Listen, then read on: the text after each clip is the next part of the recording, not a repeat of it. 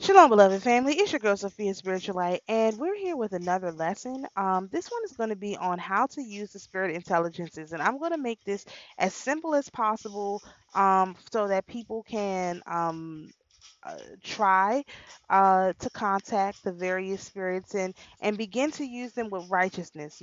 Because again, our people perish for lack of knowledge of the celestial hierarchy. That's the knowledge that we forgot, how the hierarchy works and how to properly interact with the beings of the hierarchy. So before we get started, all praise, glory, and honor goes to the Most High, the King of Kings, the Lord of Lords, the great I am, loving kindness, the God of Abraham, Isaac, and Jacob.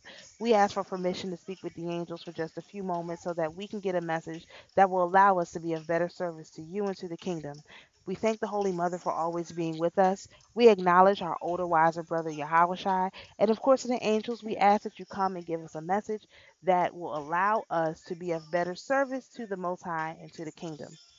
All right, so let's just get started with this. So here is these PDFs. You can get these off my website. I have one for all 12 of the Earth zones, which are the different zodiacs, and I also have the one up for the Jupiter zone and also the moon zone and also the elementals. So there's elementals, the moon, the earth zone, which is the degrees of the zodiac, and then the Jupiter, which is the constellations. Okay. So these ones will be the easiest to do. If you tune into my daily moon phases, planetary positions and moon phases report, you will notice that every day I give the position, the day of the moon, right? And then also the position of that day. And so that is so that you can get an understanding of where the moon is, and I had no idea why I was doing that. I cannot tell you, but this is the reason why. So let's look at, for example, moon cycle day one. And again, whenever you contact these beings, their names are names of the Most High, and therefore their names need to be capitalized. This man wrote this book. He was very, very disrespectful to these angels, which I do not like. He did not capitalize their names. He did not show them the respect that was due. So anyway, that being said, these PDFs are all on my website. They're totally free. I have a book that a workbook that I have. It's called the Spirit Intelligences Workbook. This is also available on my website. It does have a fee, but it's just what it costs me to print it. There's no huge money off of this. It's just, this is what the Spirit told me to do. I got to follow what they say. But all of the information is already on the website for free. It's just if you want the whole workbook with the everything in one place that you can easily flip through, including my charts and all this stuff. Um, that would be in the actual book. And when you buy the physical copy, email you a copy of the PDF as well, so that you have both. All right. Because I printed the things out separately. I have them on my wall. I wouldn't want to mess up my book. I would just want to be able to flip through it. So let's read about day one of the moon cycle. So just talking about the moon cycle, this was the easiest one for me to explain. So this is the reason why I'm doing this one first. The moon cycle is broke up into 28, 29 days basically, and that's how long it takes to rotate around our planet. And I'll show you a picture that will hopefully help that make a little bit more sense in a minute. So day one of the moon phase, that's when it comes out. That's day one is day one after the new moon. The new moon is day like 29 or day one. This is around the new moon. So this spirit intelligence is the name of the first head of the moon sphere. It is his commission to control the regularity of the tide.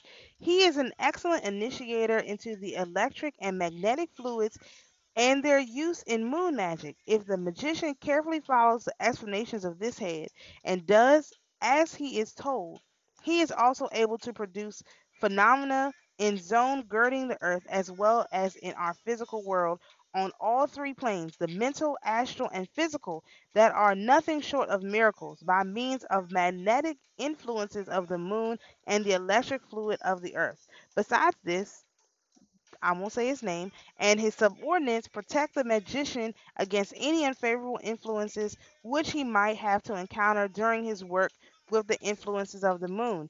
This first head of the moon with the influences this first head of the moon sphere can, furthermore, unveil to the magician a great number of mysteries that until now may have remained hidden to him. So, um, this is okay. So this is just a couple of them, but I'm just going to read that one because I want to make this video pretty short. So if you look at that sigil, number one, that's the sigil for that particular. Again, he should have these things capitalized. It's really super disrespectful, but anyway, you see that sigil for that particular moon sphere. So again, the new moon, that's the day one. And so they say you're not supposed to do anything during the new moon. It depends on what you're going to do. So if you're going to contact this particular spirit intelligence for this particular purpose, then you would do that on a new moon. You know, understand? So it's not that you shouldn't do anything. It's just that you have to know what is lawful for you to do during the new moon and what is unlawful for you to do during the new moon. Again, this all goes back to why we fell in the first daggone place because we could not figure out lawful versus unlawful and we didn't try. And at the end of the day, that is what we are paying for right now and is written all over the Hebrew Catholics. They do not respect the Most High at all in his work. So this is why this makes sense. Okay, so let's just take a look at this particular picture and I want to explain something based on this picture. If you look at 3, right? That's our um it says self, humankind, um consciousness, awareness, consciousness of spirit, humanity, abstract thought. Okay. So that number 3 is like the realm that we're actually on too, which is like the earth sphere. And so if you look at the number 4, or if you just look at this line, I want you to envision connecting with these spirits like this. It's just like a eclipse. When the moon is in its it when the moon is in its day 1, right here. Um on this realm. It's in day 1 of its moon phase. You get this alignment with the moon, and just imagine the moon is number 4. You get this alignment with the moon, but the moon can travel around like a big circle, and so it takes 28 days for the moon to travel around from the 4 down to the 1, back up to the 4. That's how it moves, and so we are able to on each of those days align straight up because look, think about it like this: the earth is spinning on a tilt, but no matter where it spins, we're still connected with the source. So it's spinning, everything else is spinning. It's like if think about like how a lock works in a key. When you enter the key into the lock, it has to hit all the tumblers just the right way and then it opens it. And that's what we're trying to accomplish when we contact this particular intelligence on this particular day of their cycle. We're unlocking the key. So again, like I mentioned in my last video, instead of demanding that the Most High stop what he's doing, run around and do whatever we need for him, we're actually going directly to the way he would delegate it. And I've been talking about this for a few days, but I want people to really get it in their minds. The Most High delegates his power. It's not possible for him to do everything himself. He would delegate it. If any person who can delegate will always delegate. Any person who's confident in their leadership abilities will always delegate because they know that they need to conserve their brain power to solve the most imminent problems. And what our people do, what I saw firsthand when I dealt with those people on Wednesday, is that they demand the Most High stop what he does. Stop what he, no matter what he's doing, how important it is, stop what he's doing so that he can solve our problem. And all he's going to do is tell you you supposed to go to talk to this one, you supposed to go talk to that one, this one, this one, this one. But what do? Demand the Most High stop what he's doing and deal with our problems. We cannot continue to do that. The solution to the problem is in us. And that solution to the problem that's in us is waiting until day one of the moon phase, contacting this particular reflection of the Most High, and asking them to protect us against any unfavorable influences we might encounter during the work with the influences of the moon. Do you understand that? Does that make sense to people? Because it's very, very simple. However, again, I know why I had that experience now, because I was like, man, why I have to have this? I see exactly why, because there is a group of our people who demand that the Most High stop what He's doing, or even the Holy Mother stop what she's doing and deals with us instead of going to the person who can solve the problem, letting the Most High do what He has to do. Not that we can't go and talk with Him, chill, all of that. But when you have a problem to be solved, go to the right, again, the right tool for the right job. And this is what using this chart in the way that I'm describing it will allow us to do. And so I just described the moon cycle, right? Because that's the easiest one to find. When you're trying to do the degrees, that's the ones that I've started out with. Far more difficult. Far more difficult. It's much easier to do the elementals. The elementals you can contact during the hour of your birth, any given day, the hour of your birth, um, or the power hours for that day. Either one of those work. And the moon again, it's when you have the whole day. Again, always try and use the power hours. That's going to be the easiest access. But also the hour of our birth, that's another huge key that you can use. So me, I was born in a 9 o'clock hour. I have 9 9. I was born in a 9 o'clock hour. So just so you know, I'm here to bring that fire all day every day. So in a 9 o'clock hour, if I miss a 7 o'clock hour, the 1 o'clock hour is too late. Now I know that I have set it up with every different spirit intelligence that I contact, that if I need something immediate, I'll contact them during the hour of my birth. That's like setting up a dead drop, like a meeting place. Like if you need an emergency plan, if something ever happens after you go through all the work to contact these beings on the time that's best for them, you set up a drop time. Like if I need to leave a message, I will come and leave it at this time. You'll know that I'm here. You'll just check, because I already asked, just check with me. I might come back and ask you or something like that, whatever. What I will probably do is let my guardian angel know that I need to talk to whoever the next day. Just try to be as respectful as possible of their time and whatever else they got to do, so that when I have to come in, I'm like, okay, I'm going to need to talk to this person on this day. Can you make sure, just let them know, because I'm going to come. I don't want to interrupt what they're doing. Just make a couple seconds for me to come and talk.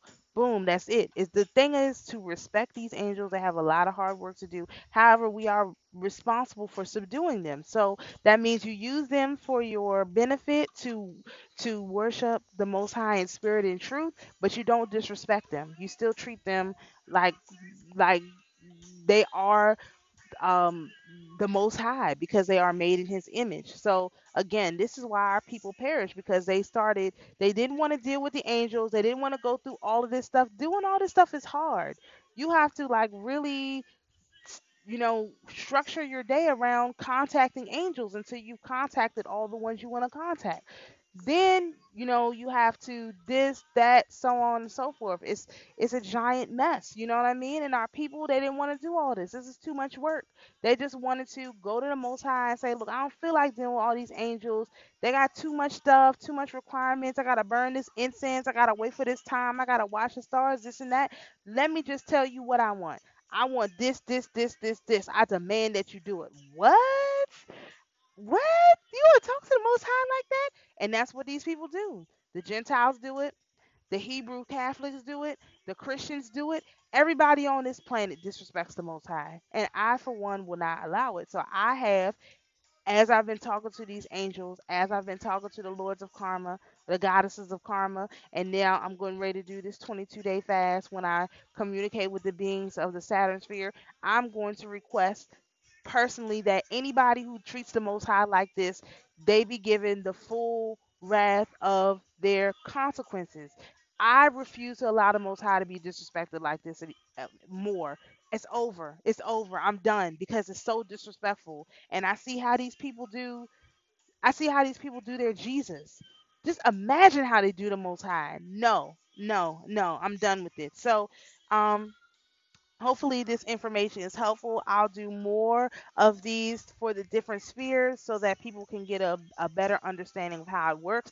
But it's not hard, it's very simple. Just find out what day the moon phase is in, and during the power hours or during the the power hours are the hours of the day for that day. So that's 6 a.m., 1 p.m., and 8 p.m. So during the power hours or during the hour of your birth, um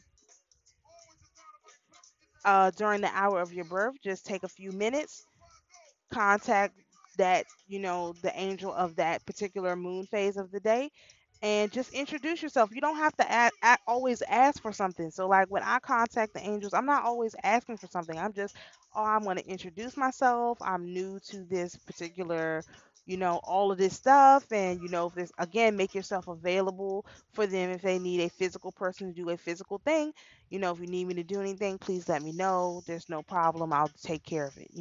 And that's it. I don't always ask for a bunch of stuff. Sometimes I'm interested in stuff, and those are the ones that I contact first. But I have a ritual that I'm going to do on my birthday that is going to hopefully, ideally, connect me with all of them, so that if something comes up, they already know who I am. They'll know, why I'm there, whatever the case may be. Because I want to use, again, all of the tools in my toolbox. I want to use them in righteousness. I want to be as thoughtful as I possibly can. So, again, to the beings who are here with us, you're invited to go in peace. To my beloved viewers, you're invited to be at peace. And always remember, the Most High is your peace. Shalom, everyone.